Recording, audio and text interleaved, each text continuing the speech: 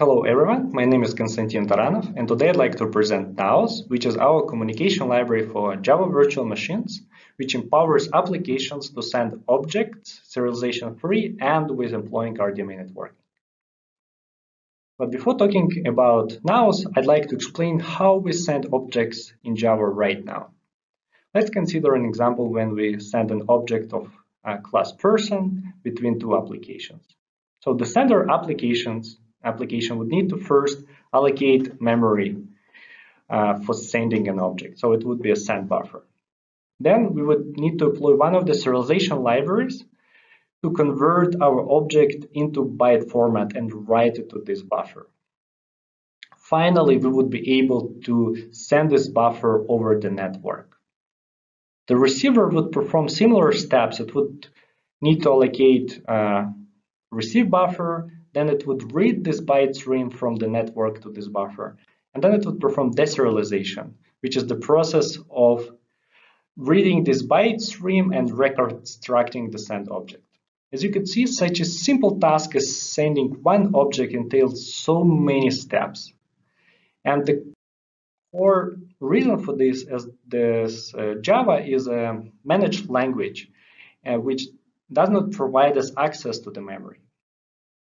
And one of the reasons for that is that these objects in memory, they have a different structure than we expect. First of all, for the particular example of class person, this object would be not contiguous and contain of two objects. So we would have this person, and then we would have this another object which responds to the char array.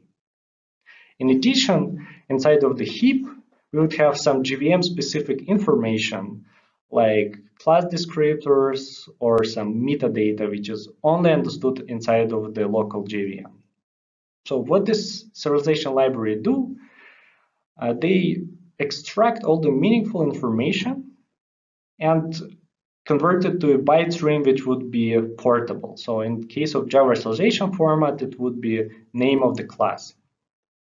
Creo could also perform some additional optimizations. It could perform type registration, so we could replace the names of the class with just single integer.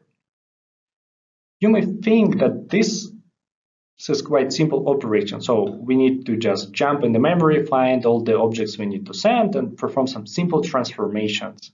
But actually, such simple steps, they actually consume a lot of CPU cycles. To illustrate that, let's consider the following example. So we'd like to send objects from one JVM to another, and we send more than 1 million objects. And in case of 1 gigabit interconnect, we would spend the same portion of time for serialization, for network, and for deserialization.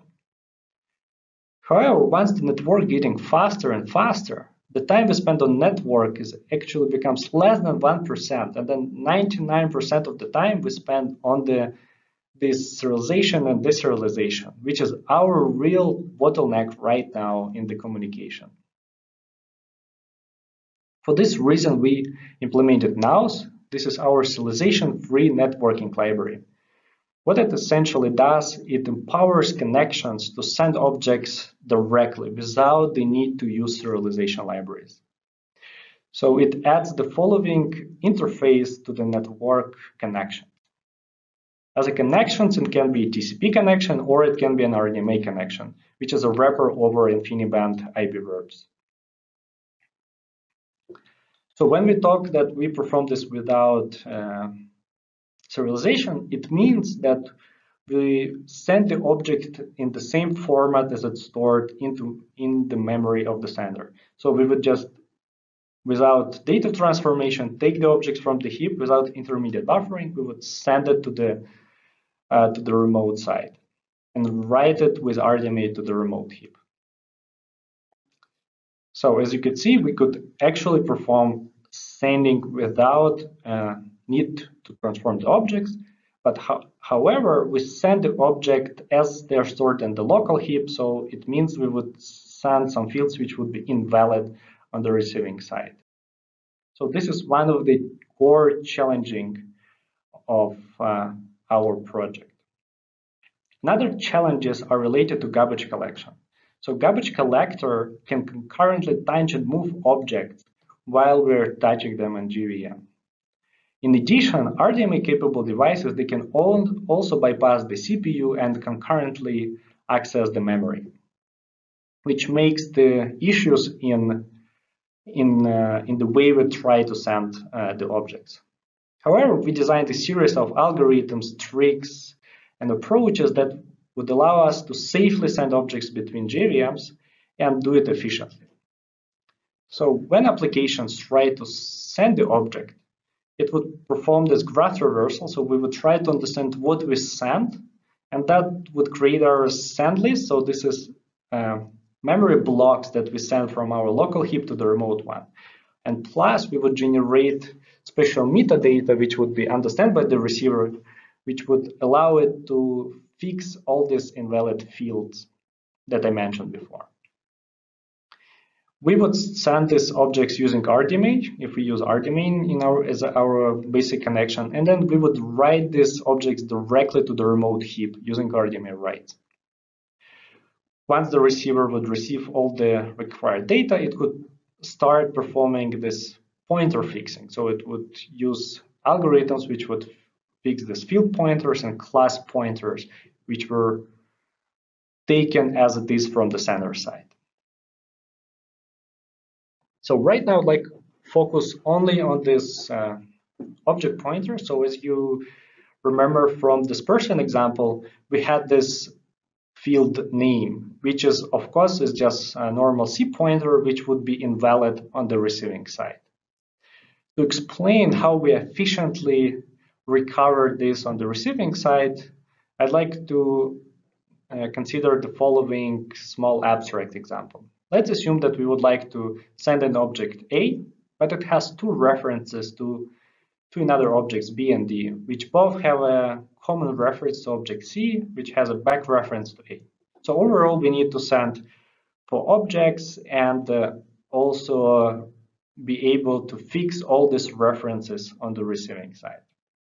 So the core idea of our algorithm, we would traverse object in DFS order on both the sender and the receiver. And since we fixed the way we traverse these references, we could perform some compression on the metadata we need to send. So in the particular case, these references would be visited in the following order. Of course, in the sender memory, the objects can be in any part, and they could be not ordered in the DFS order. So importantly, we split our pointers into 2 categories. So we first have trivial pointers, which are pointers 1, 2, and 3. This is the pointers which points to objects for the first time. So the pointers 1, 2, and 3, they were like new pointers when we did DFS traversal. But the pointers 4 and 5, they were extra pointers to already visited object when we did DFS traversal. So the key idea of the algorithm, we would send the objects in the same order as we visited them in DFS order. So we would send A, B, C, and D. And then we could send information only about these back pointers. So in fact, in most of the data structure and most of the workloads, we don't have back pointers at all. So we would just send the objects, and we would say 0 metadata information. But for this example, we send this extra information that we have pointer 4 and 5 that were back pointers. So the receiver would receive the objects in this order, A, B, C, and D, and then it could start fixing the pointer. So it first would visit A, there would be a reference, and that would have a number 1. So we enumerate all the reference we do in DFS traversal, and then it would be reference number 1, and it's not in the list of our back pointer. So it means it should point to the next element in our list. Then the next pointer would be found at B. And then again, pointer number 2 is not in the list of back pointers. It means it points to C. Then we had another pointer in our DFS order. It was from A to D. From A, so at number 3, it's again in the list. It means it should point next element in our list. And then for the pointers 4 and 5, we would use this metadata, and we see that pointer 4 should point to the offset 20, and pointer 5 should point to the offset 0. As you can see, these pointers, they point back in memory. That's why we call them back pointers. And then we could efficiently recover all the pointers with a linear scan. And through the network, we need only send information about the back pointers. This is the core idea of our algorithm. Of course, we use other structures and other algorithms to make it more efficient. And then also we explained in the paper how we recover class pointers. So please read the full paper to understand how we do that. Now I'd like just briefly explain how we do RDMA networking. So as already mentioned, when we send the object, we try to understand what we need to send. So the sender would use silent RDMA writes, and then it would send all this heap memory to the remote heap. So that would happen silently for the receiver, and it will not be aware that something was written to its heap. So it writes to special pre-allocated region. Then the sender would write the metadata write, which indicates that the message was completely written. And then once the sender gets the acknowledgement about this write, it can return, and the sender can continue its execution. The receiver would have this object in memory, and it would be safely stored. So in the paper, we explained how we make it safe, so the garbage collector do not touch our received objects. So at some point, the receiver would call read object, and then it would perform this pointer fixing, which would fix the pointers and materialize the received object. Then the application would get a pointer to the first received object. So, of course, we had an example when the receiver could receive the message. In the paper, we explain more complicated cases when the receiver has little memory for receiving the object, and the case when it was not ready to receive. So please read the full paper to understand all the corner cases of our approach. Now I'd like to go to the evaluation and just to focus on the key results. So first, we evaluated the latency of sending array of floats, which is quite simple but important data type. Of course, in the paper, we show more complex data types.